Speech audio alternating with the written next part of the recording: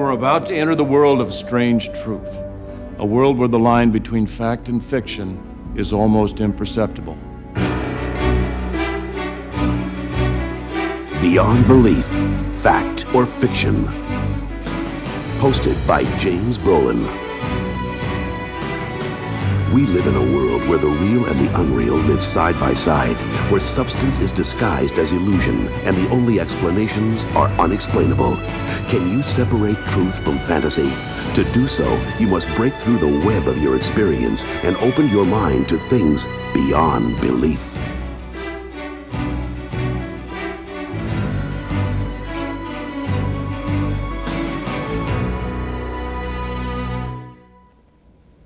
This word may look like it spells false to you. A closer look shows that it can also be true. The stories you will see tonight will challenge your power to separate what is true from what is false. Each story may seem to you beyond belief, and in fact, some of them are totally fictitious, created solely for your entertainment. But others are inspired by actual events that have been documented as happening to real people. We've changed the names and certain details, and yet the basics of the story remain the same. At the end of the program, we'll tell you which stories are totally false and which ones have true written on them. Can you recall ever seeing something that wasn't really there? A movement of a curtain that looked momentarily like an intruder, a figure in the fog that turned out to be a shadow, the mirage of water on a distant stretch of highway shimmering in the heat. Mona Watson has been seeing things lately. Frightening things. Will her visions turn out to be reality? Or just another illusion? The world seemed to be closing in on me that spring. Things weren't going so well in my marriage. Plus, I'd lost my mom and dad within months of each other. Years ago, I'd had what everyone called a nervous breakdown. I was even hospitalized for it. I'd come back from that living hell, but lately I'd been experiencing a disturbing hallucination. I only saw it when I looked into the mirror in our second-floor hallway. I was terrified about my mental state and about that frightening image that I couldn't get out of my head.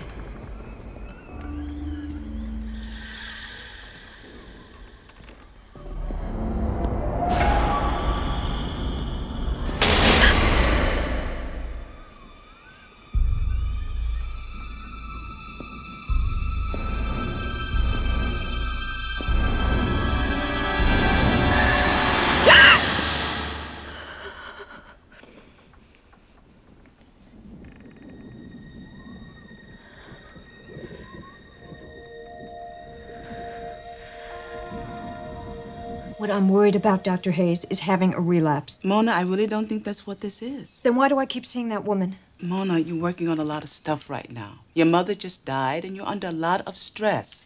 You're not sleeping well. But why does it only happen with that mirror? I'm scared to death. I don't want to go back into the hospital.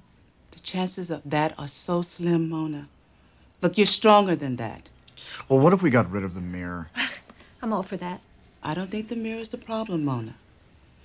Now look, I want you to go home and get some sleep. Call me tomorrow. We'll talk about it some more.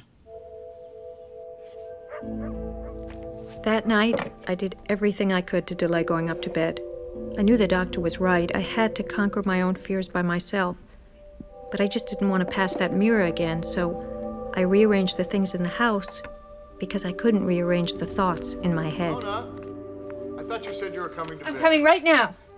George was already in bed. My fear of the mirror was doing nothing to solve the very real problems we had in our relationship. Yet deep down, I felt we still loved each other, and I wanted to be a strong partner for him. But I felt myself losing him and my mind at the same time.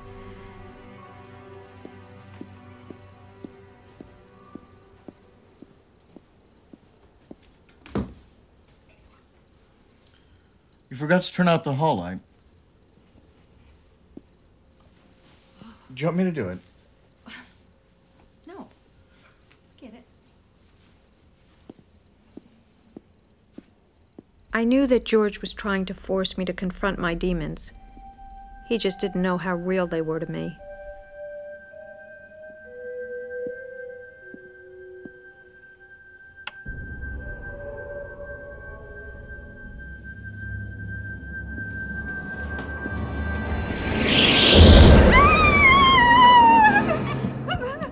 It's all right, all right. Here.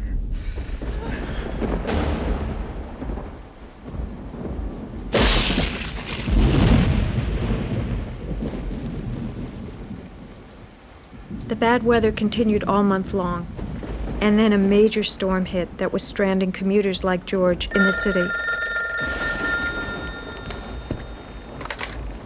Hello? Oh, George, hi. Uh-huh. Well, then when are you going to be home? Can't you come home tonight? Are you sure? Oh, George, please try. No. I'll be fine. Yeah. I'll just sleep with the lights on.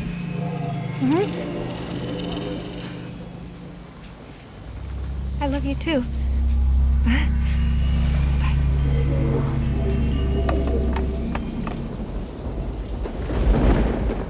I was trembling inside, but I was determined to hold on to my sanity. I don't know why I didn't just sleep downstairs that night. I guess I didn't want George to come home and find me there.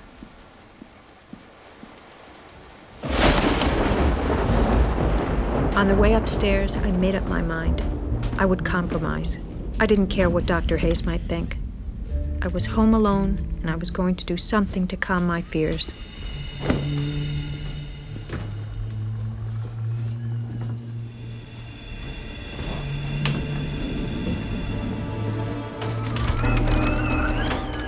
I've replayed that night's events over and over in my head, and it's as real to me now as it was on that terrible evening.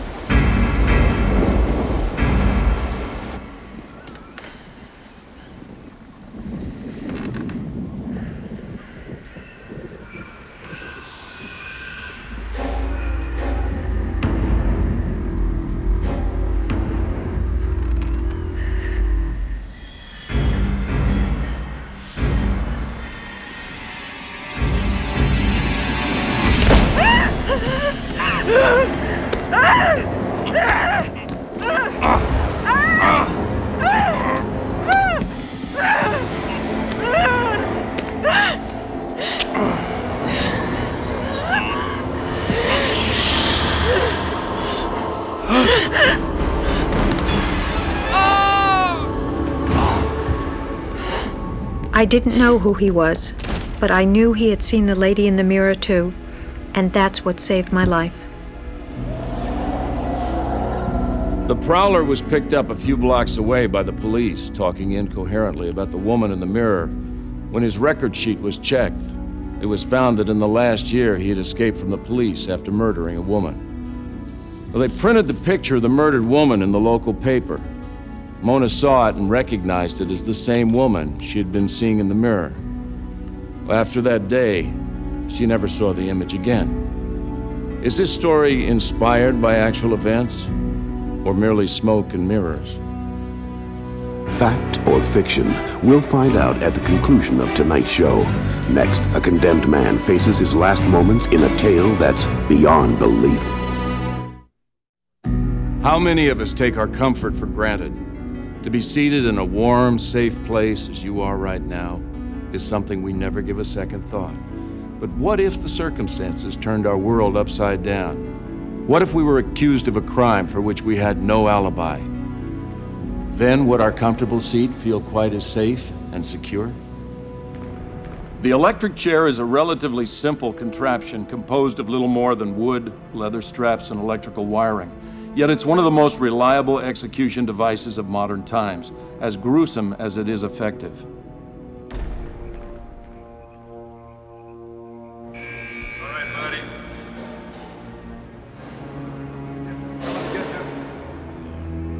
It's time. Hang in there. Be brave, Kate. Be brave. Even the most hardened criminal can't escape the fear of knowing he's about to die. The man behind bars would be next to take that long, lonely walk. But for now, another man had an appointment to keep. An appointment booked by a judge and jury. The straps are to keep the body down to receive the powerful charge. The blindfold goes back to the days of the firing squad. For electrocutions, it also holds the eyes in place.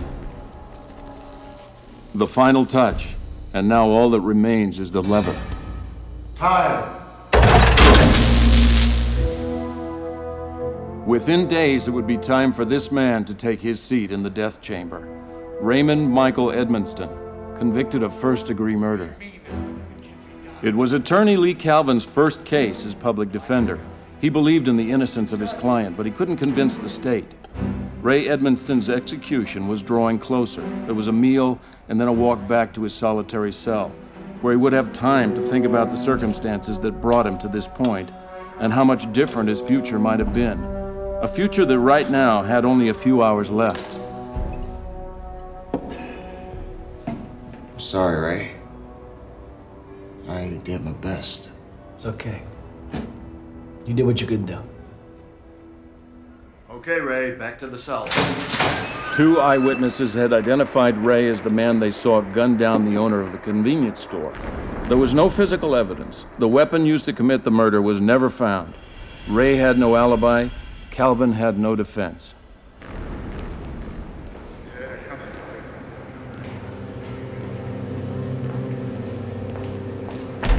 It's time, Ray. Ray Michael Edmonston was a Vietnam vet, drafted out of school. After he came back to the States, he lived on the streets, one of the thousands of homeless. For months after his arrest, he had proclaimed his innocence. Then gradually he started to realize nobody was listening. Now the only emotion he had left was the one he was trying to hide: fear. Test! Good.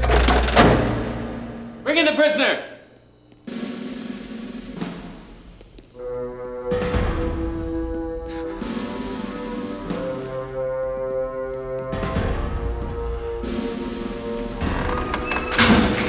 Hold on, Mr. Wonder. It's all right.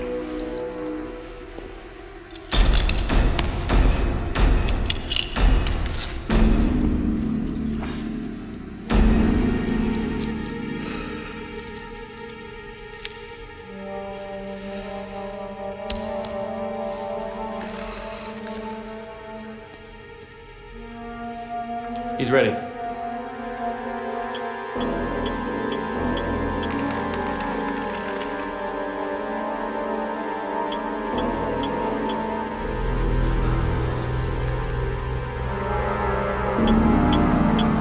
Time.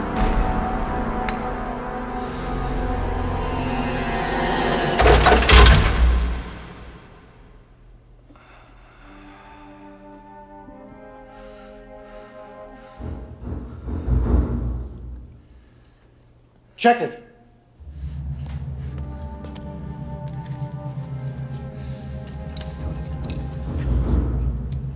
All right? Again.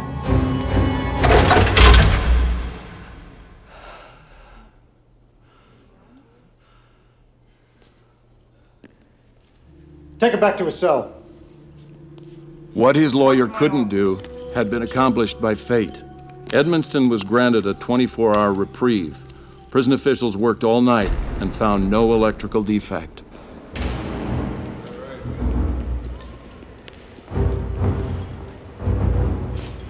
It's time, Ray.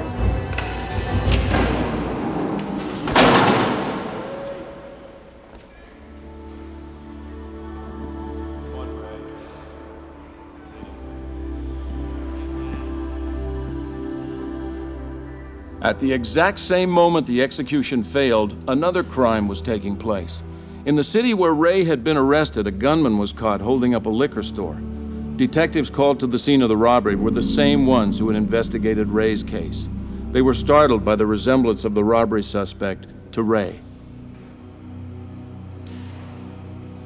Even before the ballistic tests were completed, the gunman confessed to the murder for which Ray had spent more than 6 years behind bars. 2 days before his 50th birthday, Ray was free to make something of his life at last. Could this story be true? Could an electrical system that was working flawlessly suddenly fail at the moment of execution? Twice?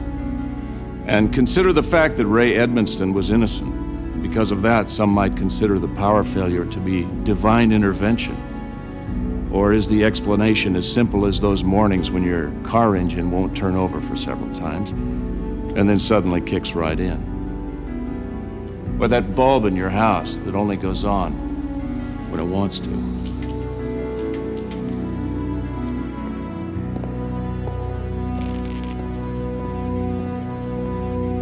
Is this story true or false?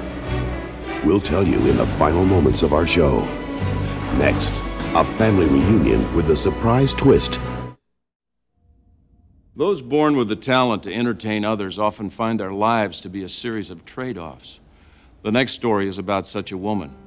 The road offers her acclaim for her singing every night, but it also keeps her away from her family far too many nights a year, so it's very important to keep her family together, no matter how far away she is. When I fall in love, it will be forever, or I'll never fall in love.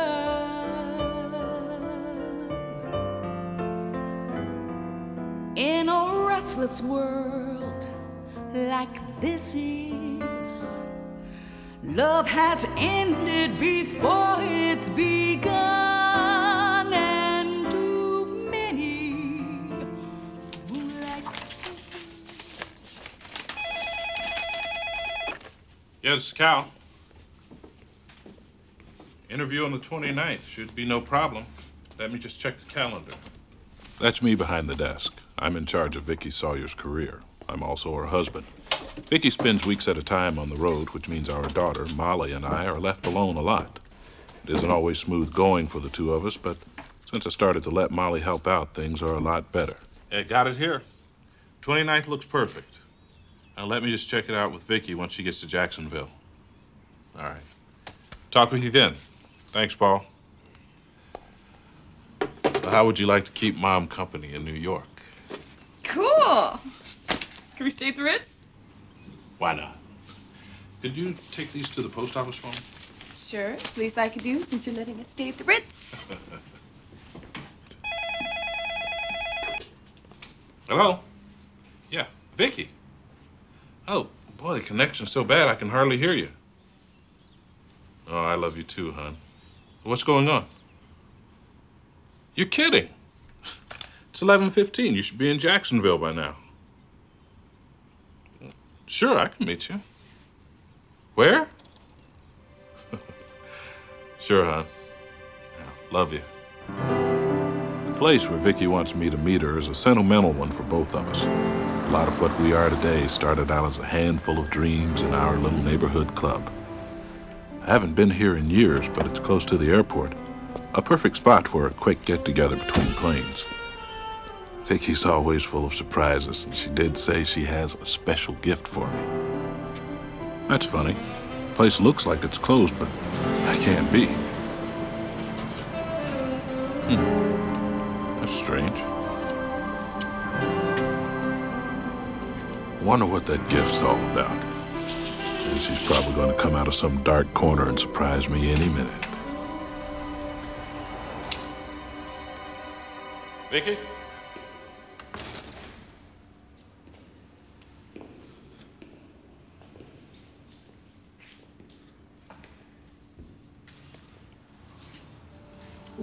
Vicky.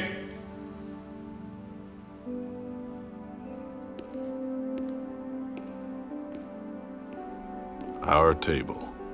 The one where Vicky and I would sit for hours making plans for the future. Two kids who didn't know the odds against her becoming a star and didn't care.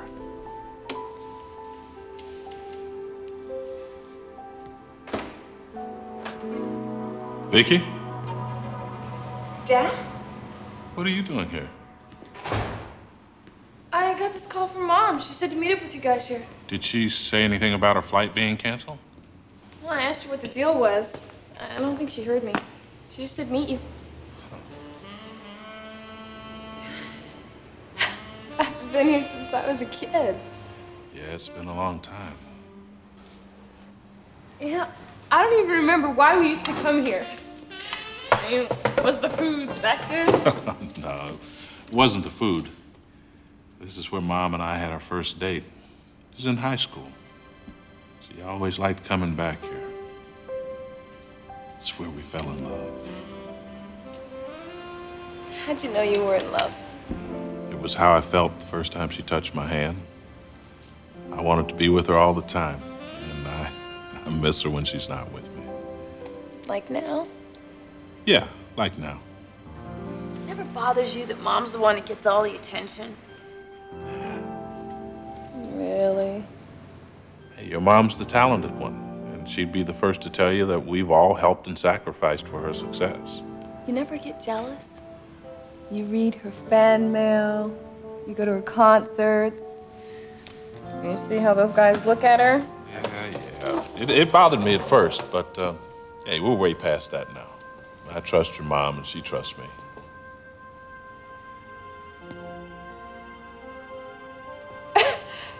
Do you remember how you used to always let me pick out the songs in the jukebox that was over there? Oh, yeah. Once you started dancing, we could never get you to come back to the table. And you know what else I remember? I remember you, me, and Mom all dancing together. God, that was so great. I want my kids to have those kind of experiences. They will, sweetheart. Well, I remember the night your mom gave you one of the earrings she was wearing. Yeah. And she said together they make a pair. So as long as we both had them, we'd always be together. Yes, Cal. Oh, I can't hear you. Hold on a second. Yeah, who is this? Hello? Yeah, I can hear you now. What's up, man? Well, what kind of accident? Oh, is Vicky okay? Just tell me what happened.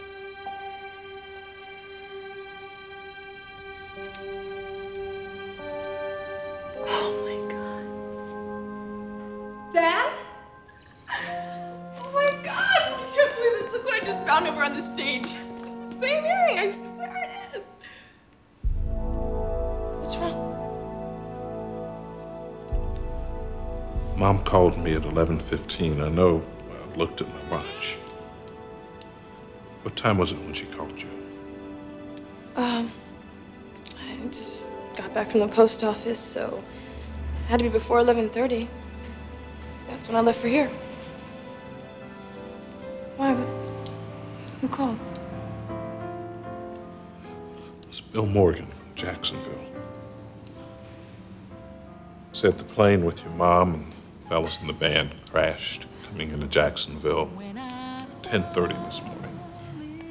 That can't be. There must be some kind of mistake because we both talked to her after 11, and so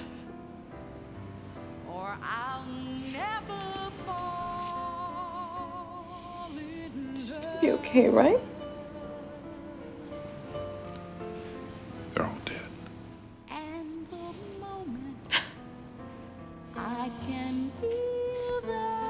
So that was the gift, bringing us all together one last time. She's gone, baby.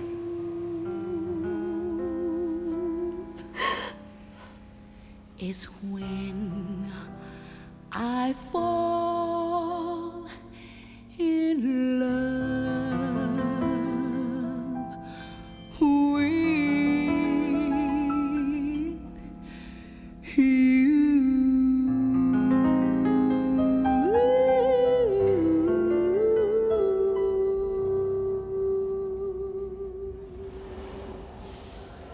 Both Molly and Cal received their phone calls after the fatal plane crash took place. Could they both have been mistaken about the time? And how do you explain the earring that turned up on the nightclub floor? Was it another earring someone else had lost?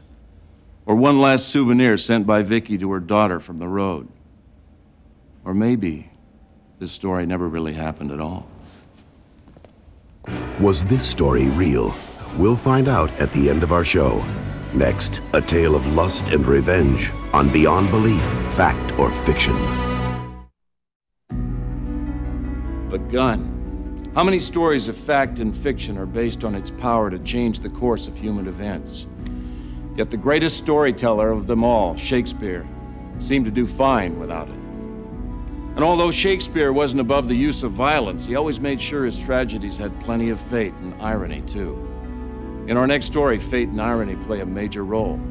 But with apologies to the Bard of Avon, we could not have told it without a gun.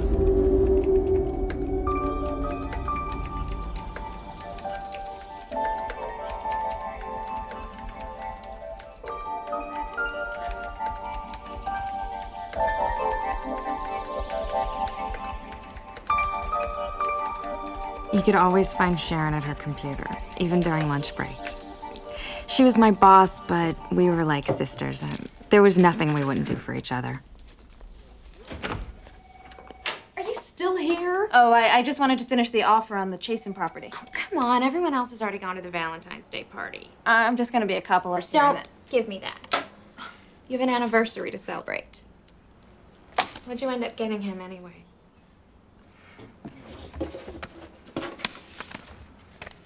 Airline tickets! Are you serious? Where are you going? Paris. We're finally going on our honeymoon. Boy, John is going to be surprised.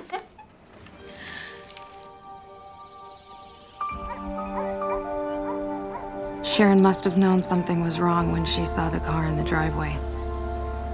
It wasn't supposed to be part of the picture.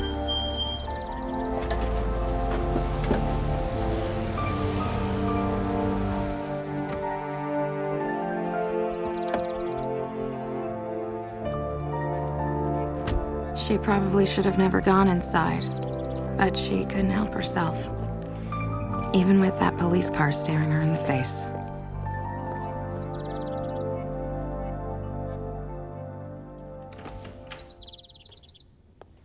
Honey?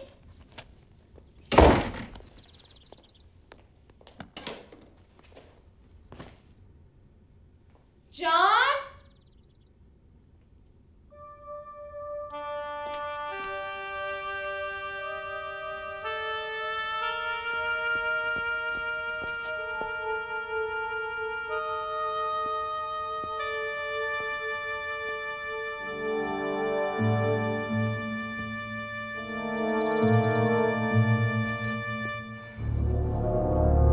Sharon's husband, John, was a cop. He trained other cops, and he was well-liked. What's wrong? I thought I heard something.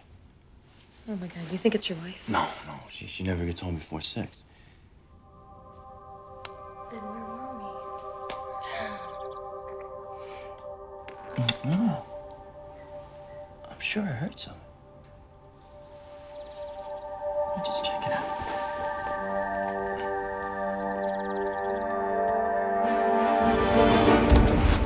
Oh my God! Sharon, I... Get out! Both of you get the hell out! Just give me a chance to explain. No! I want you out now!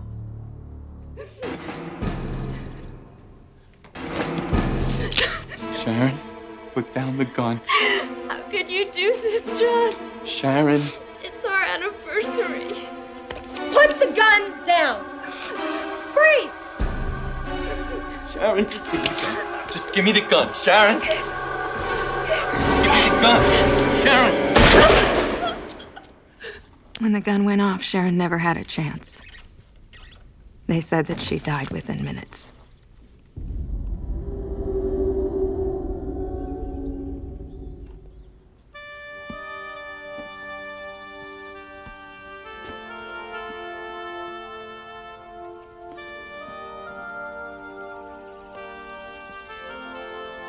To lose a best friend so young is always a devastating blow, but in this case, it seemed so absolutely unfair. The authorities cleared John of any wrongdoing and declared the case closed. But the story doesn't end there. Everyone was sure that John got away with murder. But then one day, somebody paid John a visit. Somebody filled with hate and revenge. As John worked alone in his yard, he was the perfect target. But that day, fate stepped in and took over.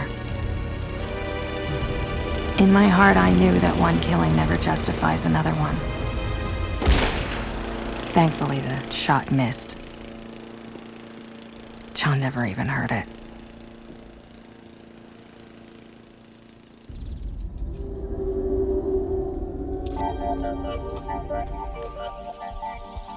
John and his lover eventually got married. She never liked Sharon's tree, so she asked John to cut it down.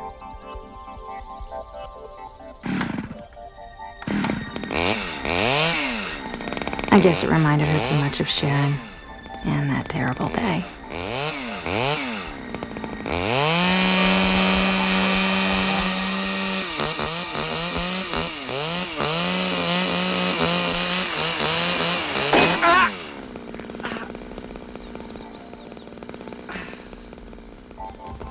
John!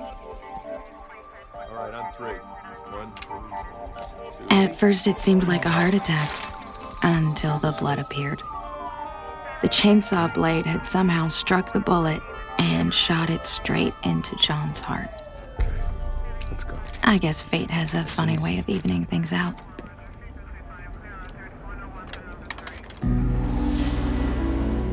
Could a bullet shot into a tree be dislodged years later to find its original target? Unexploded landmines first set in World War II have gone off decades later. And of course, a bullet in our story had been already fired once. Could the chainsaw blade have turned it into a deadly projectile again? Or maybe this is simply a fable, and our writing staff is guilty of firing blanks. The truth about this story will be revealed in our final act. Next, an eerie tale of a house and a haunting dream on Beyond Belief, Fact or Fiction. For most of us, the purchase of a home is the most important investment we'll ever make.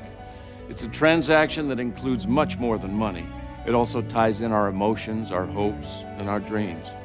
Alicia Adams wasn't just seeking a house. She was searching for something more. The fulfillment of a haunting dream.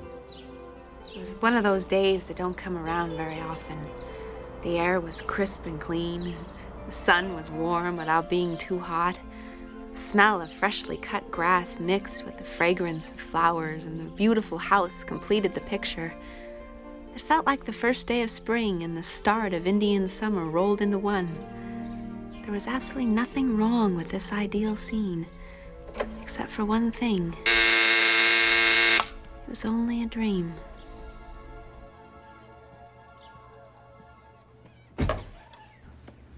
All right, up and at 'em, kiddo. Got a lot of houses to look at today. I found the perfect house. I had a dream about it last night. It was beautiful, Daniel. 2 stories, huge yard, wonderful trees. It could only be your dream house. We're looking for a starter home, remember?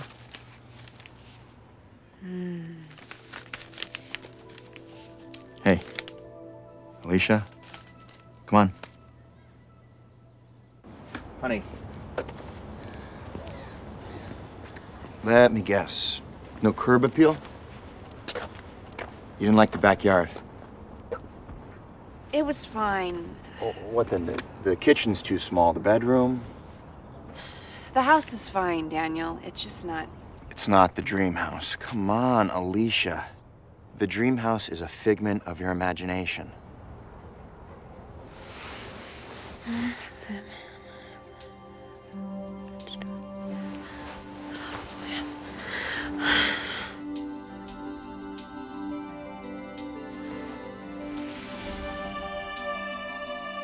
That night was like every other night. I dreamed about the house again. And as always, it was a lovely, beautiful dream. The home was so inviting. I was drawn inside. Everything was just the way I wanted it to be.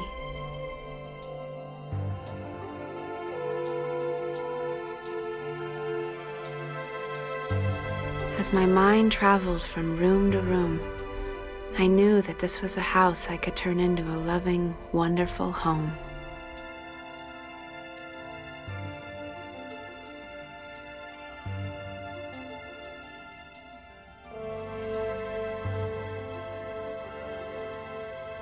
And I knew that somehow, some way, this house would be my house. Alicia, hey, you okay? You're talking in your sleep. I had another dream about the house. This time I went inside. Oh, it was so beautiful. Hardwood floors, French doors opening onto a garden. It was perfect for us. Just the place we were meant to have. It's ideal for raising a family. And someday we'll buy one just like it. But for now, let's focus on a place we can afford, okay? Hey, okay? I gotta get to work. I love you. Bye.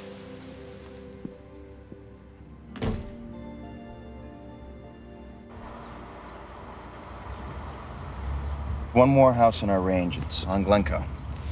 Didn't we look in that neighborhood last week? Yeah, but it's a new listing. I'm sure it's not your dream house, though, so don't get your hopes up. You can make light of it. But I can't believe I'd be dreaming about the same place night after night if there weren't a reason. I can't believe we've spent a month passing Daniel, the stop! house. Stop! That's it. That's the house I've been dreaming about. I can't believe it.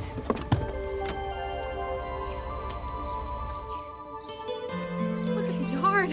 Honey? Oh, the garage. Oh, hurry, Daniel. It's beautiful. Oh, gosh. Hold on, Alicia. You can't do this. It's not our home. Oh, Daniel. Alicia, wait. You cannot barge into someone's home. The floors, the woodwork, it's all here. Even the French doors. Beautiful. Let me show you the kitchen. Sweetheart, wait. Wait, slow down. Oh, look at all these storages. Perfect. Honey. Oh, look at the glass. Oh, the built-ins. The built-ins. Easy. The cooking island. Remember? I told you about this. Oh, this oven. A picture window. Can I help you, folks? I'm Margaret. I'm the agent representing this property. Daniel Alden, my wife, Alicia. Hi. Hi. Sorry, we're house hunting. Well, you're in luck. This place is going on the market today. Oh, Daniel. Like me to show you around? Oh, you're gonna love the backyard. It's got a pool. You've always wanted a pool, Daniel. Wait till you see the view. Your wife, she's been here before.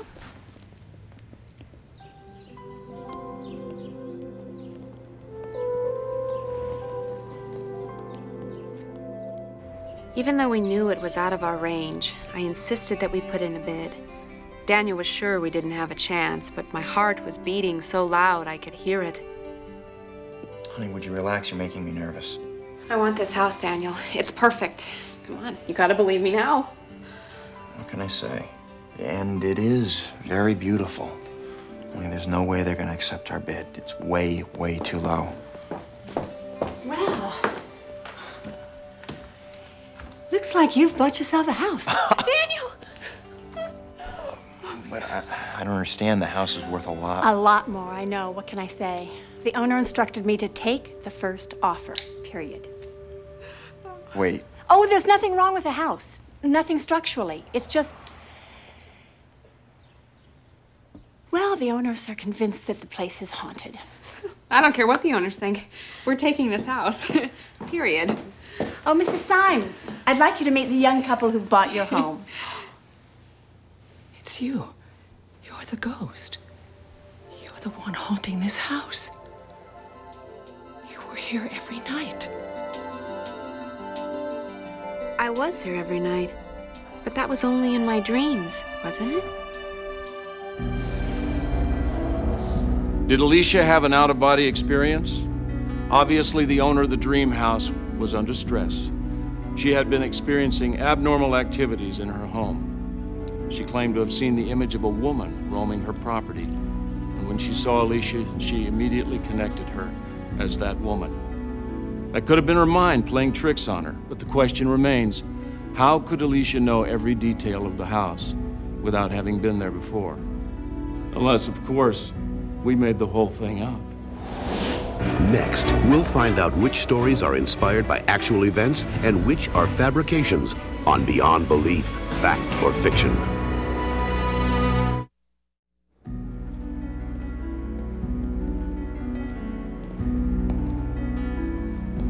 Let's look back on tonight's stories and see how good we are at separating fact from fiction. Remember, some stories are inspired by actual events and others are completely fictitious. Have we been able to fool you tonight? Let's find out. Our first story was about the woman who was haunted by the apparition in the mirror.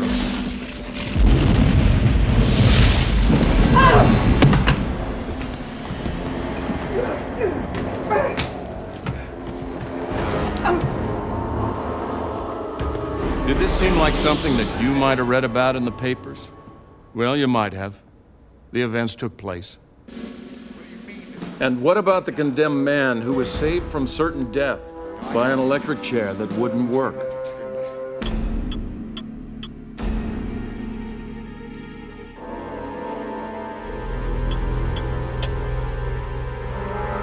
Time.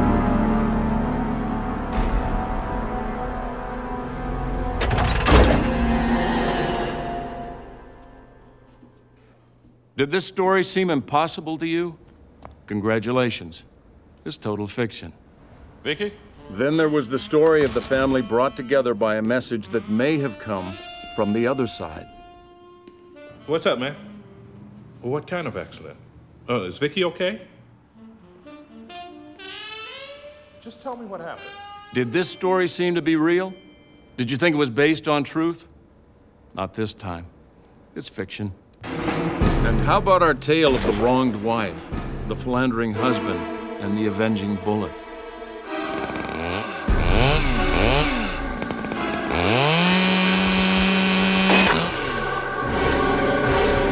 Did you think this story was false? You're absolutely wrong.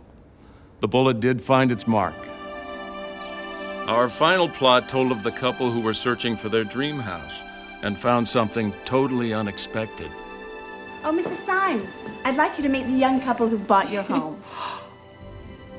It's you. You're the ghost. Do you think that you've got this one figured out? Did the events take place? Yes, they did. So how did you do at separating the real from the unreal tonight? 3 of our stories were inspired by actual events, and 2 were complete works of fiction. We hope you found tonight's stories both entertaining and thought-provoking. And the next time you sense something is an absolute lie, at least take a moment to consider it might just be strange truth. Good night. Join us next time on Beyond Belief, Fact or Fiction. This is Don LaFontaine.